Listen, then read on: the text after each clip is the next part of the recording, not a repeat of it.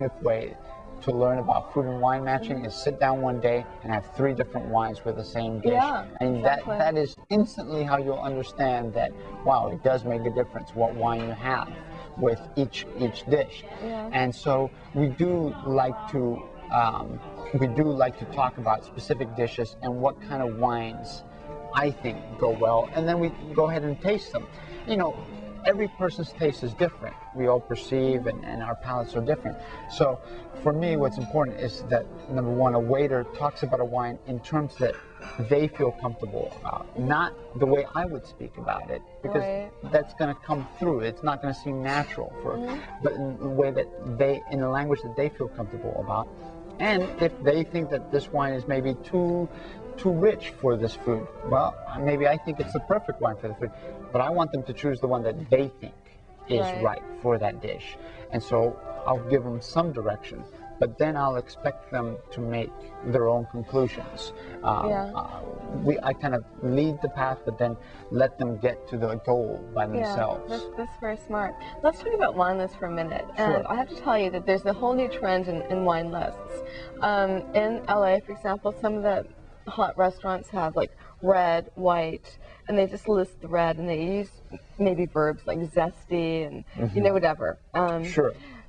How do you see a consumer-friendly way to create a wine list for a smaller restaurant? For a smaller restaurant, I do think it's important if you don't have a sommelier on the floor, then it's important to use the wine list as the vehicle that transmits the information to the customer. And obviously, for many restaurants, don't have the luxury of having a sommelier. So the wine list becomes the vehicle for giving that information.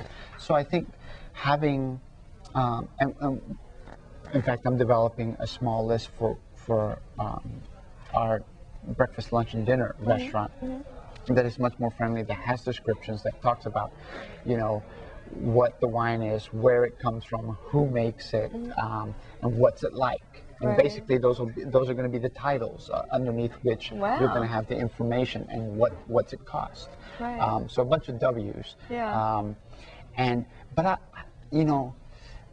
I like to, I'm not always in favor of terms like yummy or outrageous or things that really don't have a precise meaning. Because like blackberry scented, well, like accented, something like that. Sure. I like giving a descriptive as far as what I think the weight of the wine is, how it feels. Does it feel light? Does it feel full-bodied? Does it feel like it has a lot of alcohol or a lot of acidity? And what the primary flavor of the wine tends to be. And also talk about what kind of dish it would go well with in that description.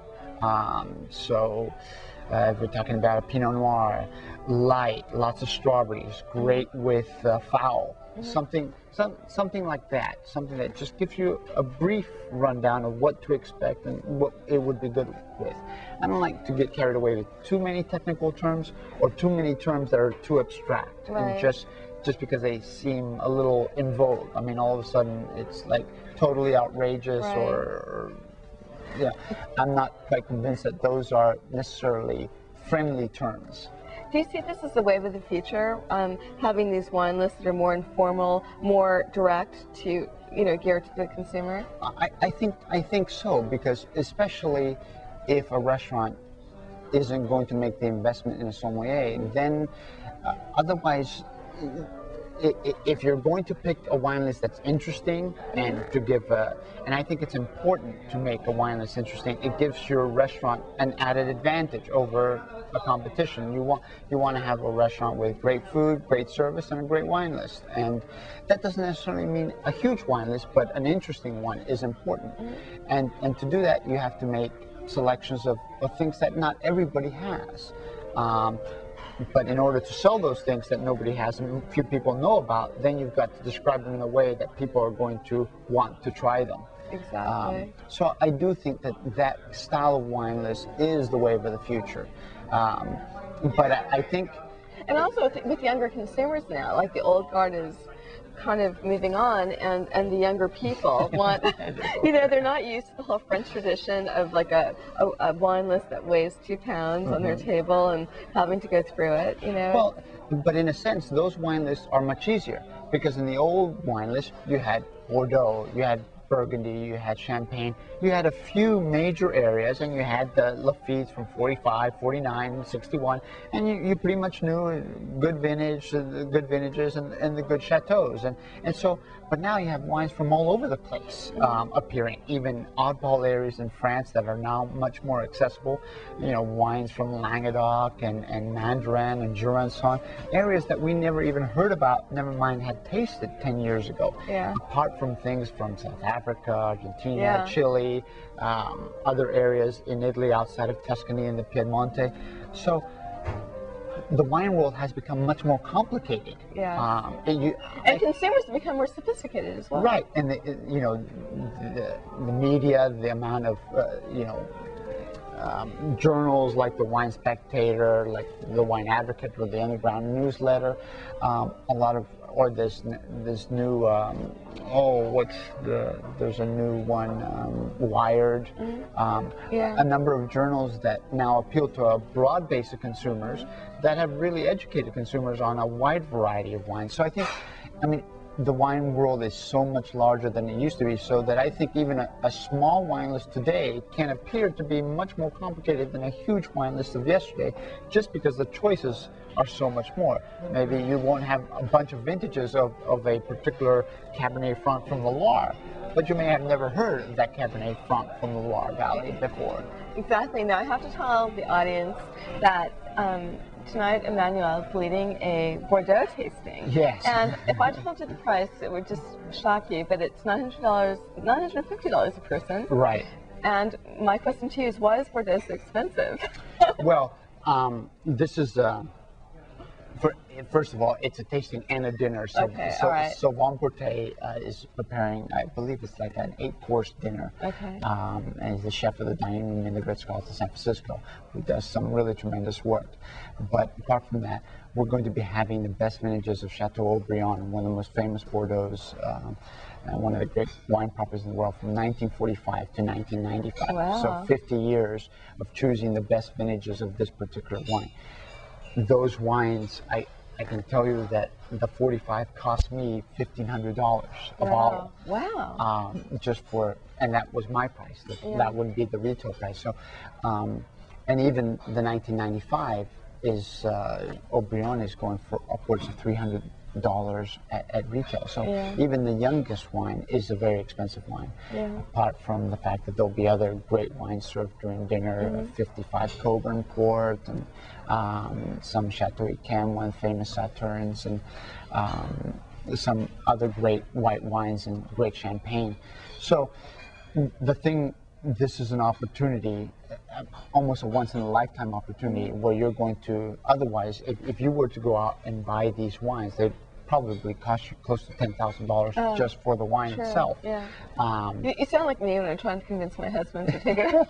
The airfare is more expensive. No. But that's true, though. That's very true. The thing is, if you want to do this yourself, number one, I spent 3.5 months looking for these wines. I mean, these wines came from Southern California, from Northern California, from New York, and from Europe, from Switzerland and England, to find good bottles of some of the vintages. So, number one, it's something that the general consumer doesn't have that kind of connections with.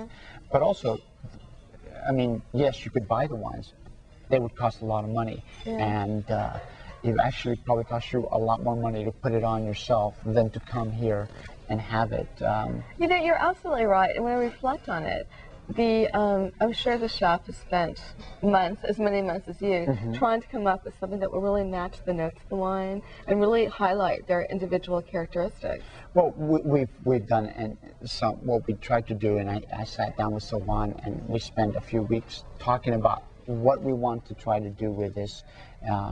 And we decided we have a classic Bordeaux property. We're going to go with classic Bordeaux dishes that match this thing. And so we researched what would be some of the most classic and best dishes to go. So from One of the most famous dishes in Bordeaux is lambré à la bordelaise. So eels in a red wine sauce. And so, you know, it's not easy to go out and find eels and do something. But that's the kind of dinner that we're going to have with from wonderful foie gras with sauternes at the beginning of the meal, which was the custom in England and France at the turn of the century, all the way through to these dishes that have been famous for so long. And so it really is a unique opportunity, and really based on the cost of the wines, that what they would cost. $950 is a lot of money to pay for a dinner, but for this dinner, it's not. Yeah, I agree. Now that you explained to me what goes into it, I do agree that. I was just curious because people think Bordeaux, they see it at the wine store, it's not that much. But, sure. You start getting really, you know, the 61s, the 59s, those kind of vintages. Bordeaux gets to be very, very expensive, especially from a top property. Okay. Well, you've been great. I have to just close with a question to you. As Master Sommelier, when you're celebrating an anniversary birthday, how do you celebrate? Do you choose a wine from your birth, or do you have any method to your madness? Well, I'm one of those unfortunate people that loves wine and was born in a lousy year, at least for wine. I actually was born in 1960, and 1960 is not necessarily a very renowned year for wine in general. But there are some people that did make very good wine. So there was some decent port made in 1960. There's some Spanish red wines that were made in 1960, which are quite good. Some Cabernets from California that were quite good. And through the years, I've been picking up a bottle here. When I see a bottle of 1960 something, I pick it up and just for fun. And so yeah, I'll probably have not every year because I don't have that many bottles of them, but every once in a while on my birthday I do open. I think it's fun to have something from your year, something that's as old as you, and you hope that you're as well developed as it is. Rarely being the case. But you hope you age as gracefully as some of the great wines. Well, from 1960, not necessarily, even though there are some very nice wines. It's just much harder to find them.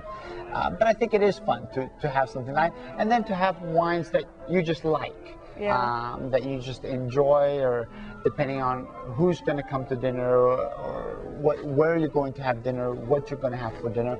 Those are all the things that, for me, enter into the equation of what wine I'm going to pick for a particular occasion. Very well said. Emmanuel, you've been wonderful. Thank you so much for being on the show. It's been a pleasure.